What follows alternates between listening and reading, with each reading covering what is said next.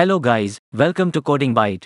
You might look at the current crop of major linex distro and see how big their ISO images are. It's common to see the sizes balloon to several gigabytes. What if there was a smaller linex distro out there that didn't take up so much space? Fortunately, there is. It's called tinycore linex. What is tinycore linex? Tinycore linex lives up to its name by focusing on providing minimal core functionality. It is designed to offer the bare essentials required to boot up and display a desktop environment. The core components include the kernel, BusyBox, and an FLWM desktop, keeping the system lightweight and efficient. With an incredibly compact ISO image size of only 21 megabytes, tinycore linex emphasizes its minimalist approach. Instead of bundling additional applications with the distribution, external software is referred to as extensions and can be downloaded separately using the package manager. Tinycore linex was created by Robert Shingle-Decker, known for his work on Damn Small Linex, DSL. In many ways, tinycore linex can be seen as a spiritual successor to DSL, inheriting the philosophy of providing a lightweight and fast Linux distribution. One of the key advantages of tinycore linex is its ability to run entirely on RAM.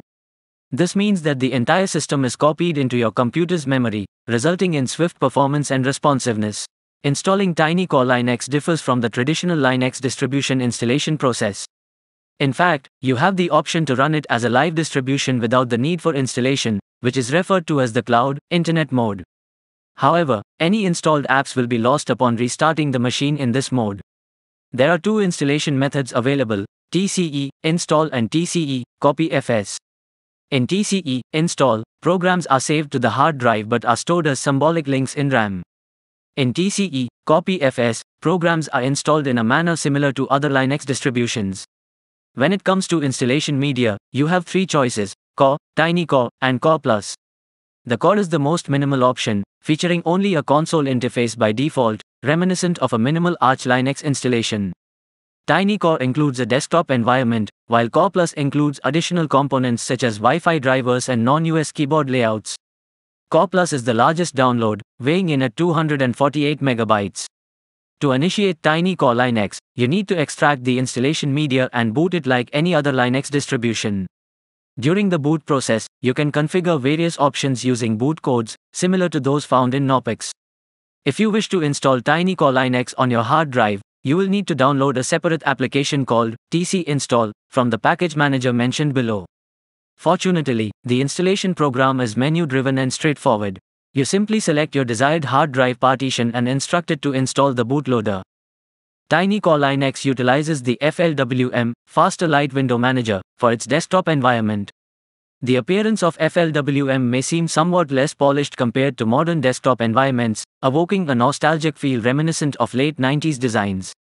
However, despite its retro aesthetics, FLWM is highly functional and efficient. If you have experience with other Linux desktop environments, you will find yourself familiar with the overall layout and usage. Extensions, which are additional applications, are installed in a dock located at the bottom of the screen.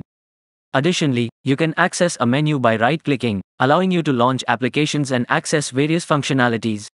Like most modern Linux distributions, tinycore linex relies on package managers to handle the installation of software packages. Installing packages on tinycore linex is a straightforward process. The distro provides a graphical app browser that automatically selects the fastest mirror during the initial boot. Using the app browser, you can search for specific programs or extensions that you want to install. Once you download an extension, it will be available for use in the next boot if you have either installed tinycore linex or configured a storage drive. Upon restarting your machine, the extension you downloaded will be copied into the RAM along with the rest of the system. This approach ensures that the extensions are readily accessible and functional within the lightweight environment of tinycore linex. If you appreciate digital minimalism and are interested in small Linux distributions, tinycore linex should definitely be on your radar. However, it's important to note that depending on the applications you choose to install, the overall size of the system may increase, especially if you opt for larger applications like Firefox or LibreOffice. If you have an older computer that is no longer supported by Microsoft and you wish to breathe new life into it with Linux, tinycore linex could be an excellent choice. It is designed to run on lightweight hardware, and it can even operate on an i486 processor with just 48 megabytes of RAM. Unlike many modern distributions that are growing in size, tinycore linex stands out by maintaining its small footprint. This makes it particularly suitable for embedded applications such as routers or minimal servers. Whether you seek a smaller distribution or simply desire something different from the mainstream offerings, tinycore Linex is certainly worth exploring.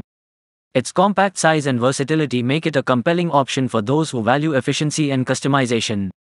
Thank you for watching. If you found this video informative, please give it a thumbs up and consider subscribing to our channel for more Linex related content. If you have any questions or comments, feel free to leave them below.